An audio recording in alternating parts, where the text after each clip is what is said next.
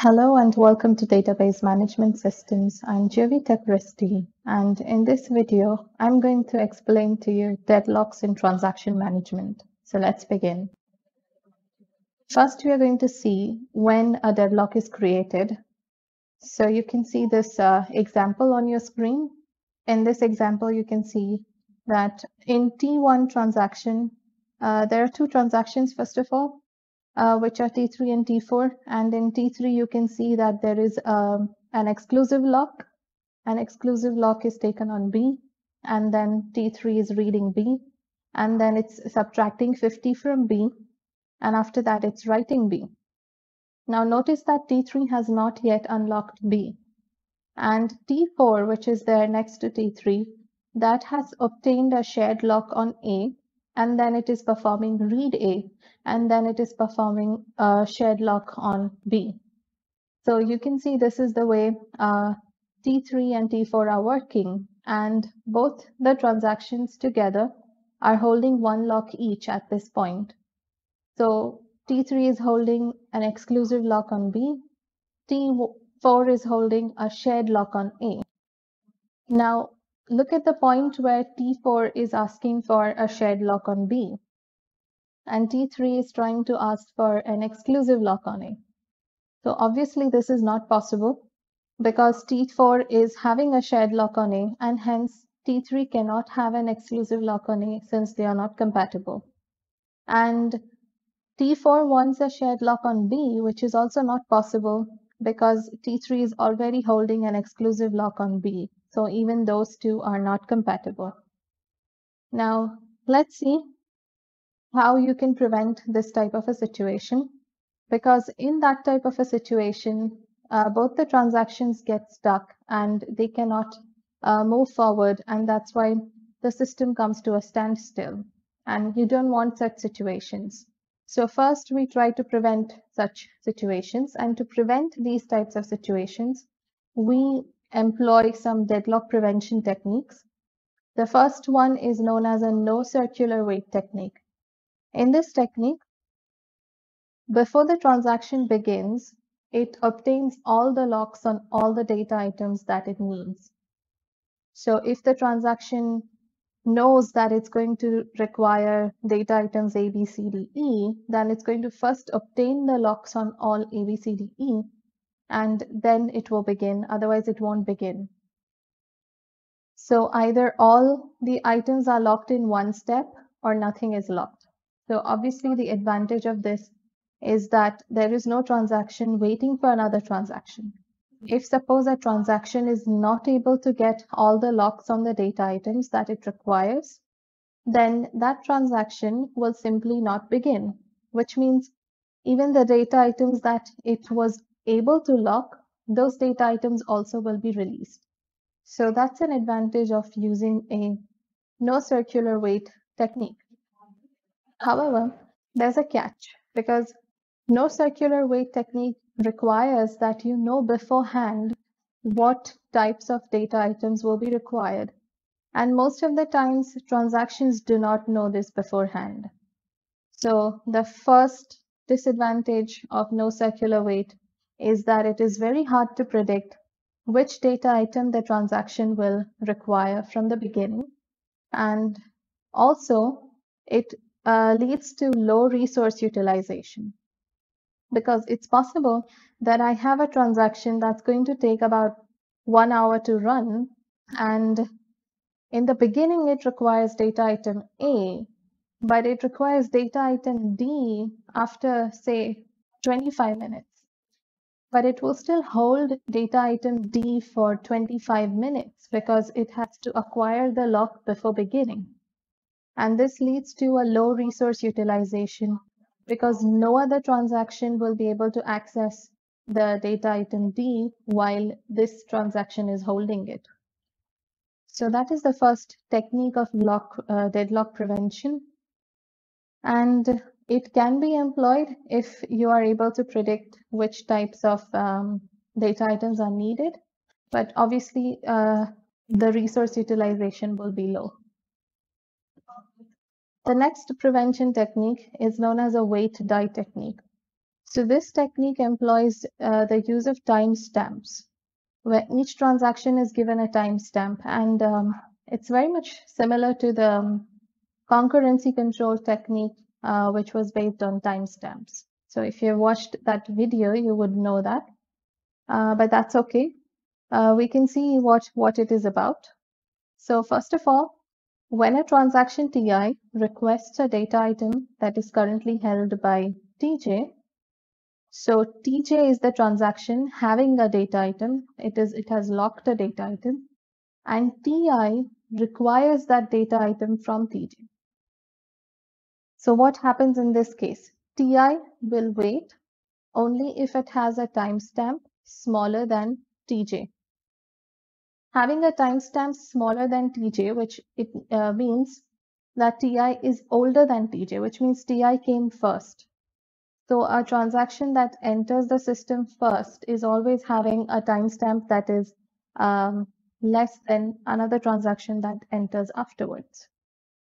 So Ti can wait for Tj to finish only if it is older than Tj, and otherwise Ti will be simply rolled back, which means it is aborted in order to prevent a deadlock from occurring. Now let's understand this better with an example. So consider you have three transactions, T1, T2, and T3, and they have the following timestamps, 5, 10, and 15. Now, assume that T2 holds some data item and T1 wants it. So T1 is requesting for a data item from T2. So as per the wait die technique, because the timestamp of T1 is less than the timestamp of T2, because 5 is less than 10, T1 will be allowed to wait. So T1 will be waiting. And you can see that in the wait die technique, the first word is wait. So the older transaction waits. Now assume that T3 requires a data item from T2. Now in this case, as per the wait die technique, the second part happens, which is die, which means because T3 has a timestamp that is greater than T2, which means T3 arrived after T2, so T3 is younger than T2, and that's why T3 will be rolled back. So T3 is going to be rolled back, which means it's aborted, started once again after some time. So that is the wait die technique. The first part of the wait die technique is to wait, and the second part is to die. So a transaction that is older waits, but a transaction that is younger dies. That is the wait die technique. The next deadlock prevention technique is known as the wound wait technique. So in the wound wait technique, if there's a transaction Ti that needs a data item from Tj, then Ti will be allowed to wait only if it has a timestamp that is greater than that of Tj. So that means Ti can wait only if Ti is younger than Tj. Otherwise, Tj is rolled back. So in this case, it is slightly different than the wait die technique, and I'll show you how with an example. So first of all, once again, consider three transactions, T1, T2, and T3, with three timestamps 5, 10, and 15 respectively. And now assume that T1 wants a data item from T2. So in this case, the timestamp of T1 is 5 and the timestamp of T2 is 10. So T2 is the younger transaction. So here the technique that is applied is wound. Remember, in the wait die technique, T1 would wait for T2, but in the wound wait technique, T2 will be rolled back. So it is also known as T1 wound T2.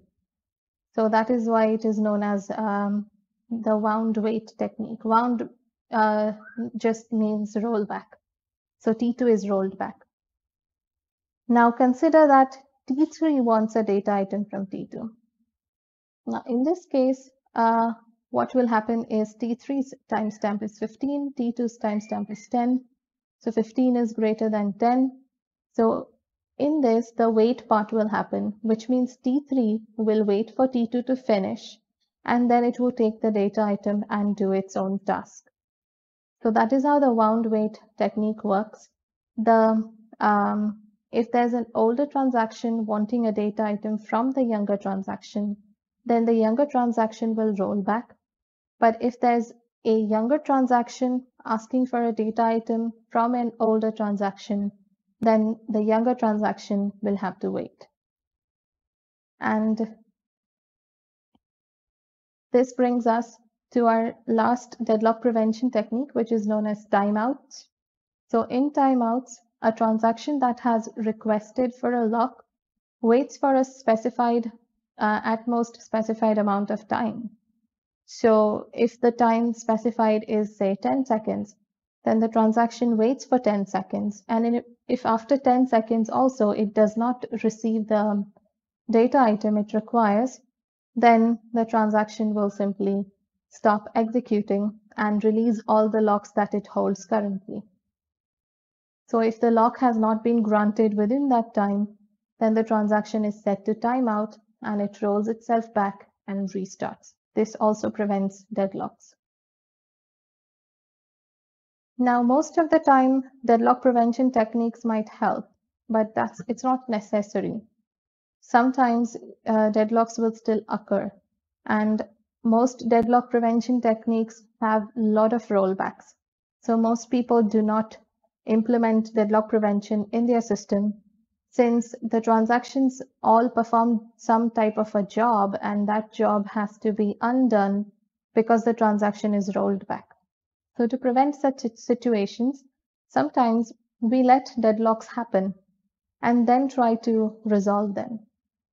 So in order to do that, first we have to detect that a deadlock has happened. Your system needs to detect that there has been a deadlock. So for that, we create a wait for graph. And I've already explained what a graph is in a serializability video. So you can go ahead and watch that. A wait for graph essentially is a graph that shows which transaction is waiting for which transaction to finish. So it looks something like this. Now in this graph, you can see that there are several transactions. You have T17, T18, T19, and T20. So you can see there are arrows going out from T17 towards T18 and T19. This means that T17 is waiting for T18 and 19 to finish their work because it requires a data item from both of them. Below you can see T19 is having an arrow that is going out towards T18. This means that T19 requires a data item from T18, and that's why it is waiting. And there's also an arrow going out from T18 towards T20. This means T18 requires a data item from T20. So this is a wait for graph. Now observe that in this graph, there are no cycles. You can see that these two arrows are going outward, and that is why it's preventing a cycle from forming. So a wait for graph that has no cycles within it shows that there is no deadlock in the system of those transactions. That means these four transactions together are not deadlocked. Now let us see a wait for graph with a deadlock. So consider this wait for graph.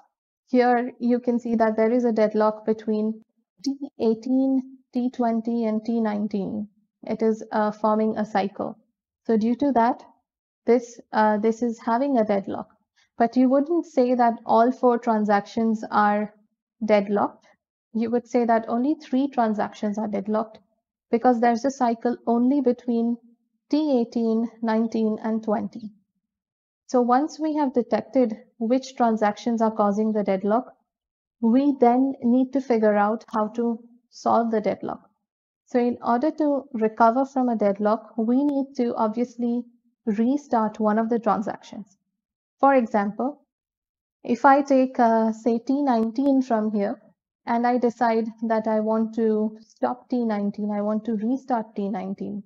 So when I restart T19, T19 will release all its resources, and whichever transaction requires resources released by T19 will get those resources. So T18 will get the resources of T19, and because of that, T20 will get the resources of T19, and because of that, T20 will be able to finish its execution. And once T20 is over, T18 can get the resources from T20, and so T18 can also finish its execution. So this is how you can resolve a deadlock. But there are certain rules when it comes to picking the transaction required to resolve a deadlock. Let us see that. That is known as deadlock recovery, where the first step involves select a victim. So this is where you will select a transaction to be rolled back.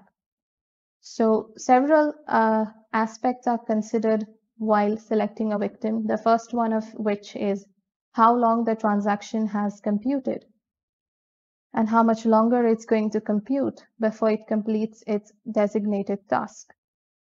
So a transaction that has really worked for a really long time, you wouldn't want to just roll back such a transaction and ask it to do all its tasks once again. And also, if a transaction has still a long way to go, then you might want to pick such a transaction. And the second thing considered is how many data items the transaction has used. So if a transaction is holding a lot of data items, then the advantage is that if you roll back such a transaction, many other transactions who are waiting for this transaction's data items will get those data items and will be able to finish. But then at the same time, if this transaction starts again, it's possible that it will never be able to get the same data items back because they are held by someone else. And so it's a tricky question here also, but you need to consider all these things and then decide which transaction will be the victim. Next, we also see how many more data items the transaction needs. So based on that also, we can decide whether or not to roll back the transaction. And the next thing is how many transactions will be involved in the rollback. So this is like a cascading rollback that I explained a while ago.